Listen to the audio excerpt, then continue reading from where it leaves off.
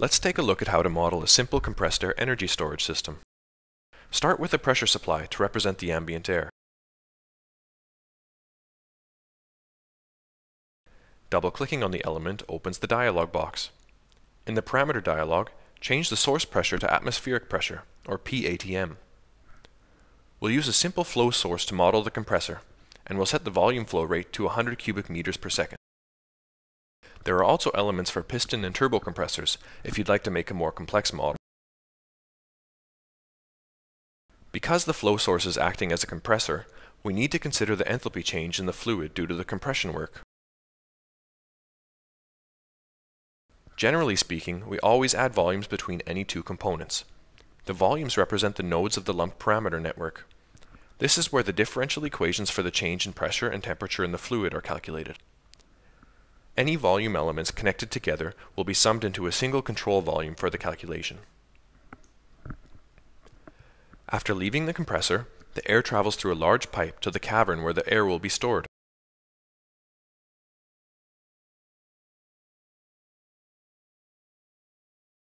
Let's make the pipe 500 meters long and 1.5 meters in diameter. For this calculation, we can turn the internal dynamics of the pipe off.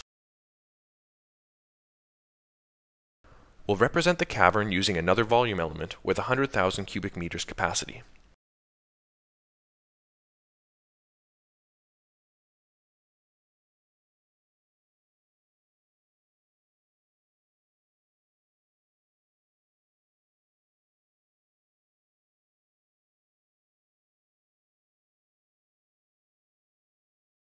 Before we start the simulation, we need to turn on some result variables.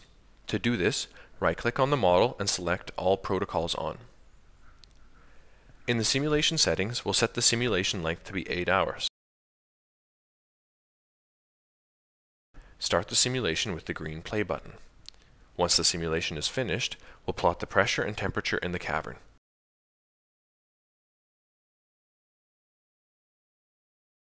We can see that the air temperature rises above 700 degrees Celsius, which means a lot of thermal energy will dissipate into the surrounding soil. Let's try and recover some of that thermal energy before it goes into the cavern. To do this, go back into the parameter dialog for the pipe, and on the tab Heat Transfer, change the parameter Consider Heat Transfer to True. Another selection will appear for the pipe wall temperature. Select Defined by Thermal Pin. Thermal energy can now be added to or removed from the fluid via the red thermal port. Add a heat transfer element from the Thermix library and set it to have a thermal conductance of 100 kilowatts per Kelvin.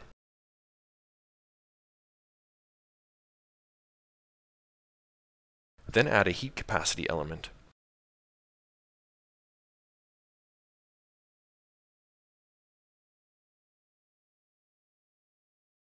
You can use whatever type of heat storage material you'd like from the database, but make sure it has enough mass, for instance, 1,000 tons.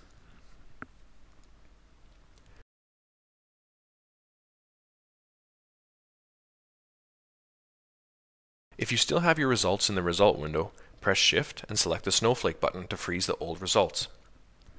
Now we can see what effect the heat storage has on the air temperature in the cavern and can experiment with different parameters.